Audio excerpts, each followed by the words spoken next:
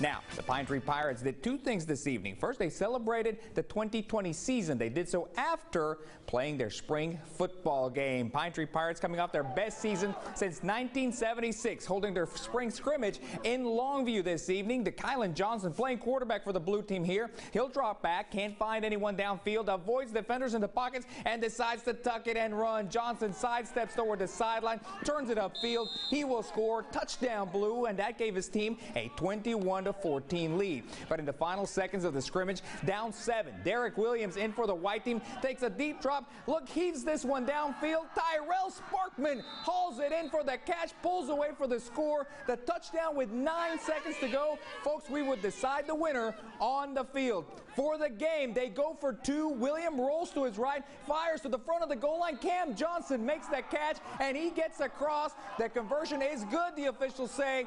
So the white team walks it off with a 22-21 victory. After the game, head coach Kerry Lane talked about how these kids will look to continue to build on what was accomplished in 2020.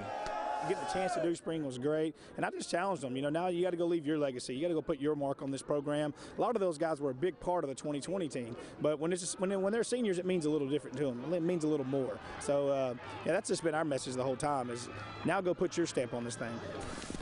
And the SFA softball team takes down Northwestern State 4-1 in the Southland tournament, punching their ticket to tomorrow's semis against McNeese. That'll be at 4 p.m.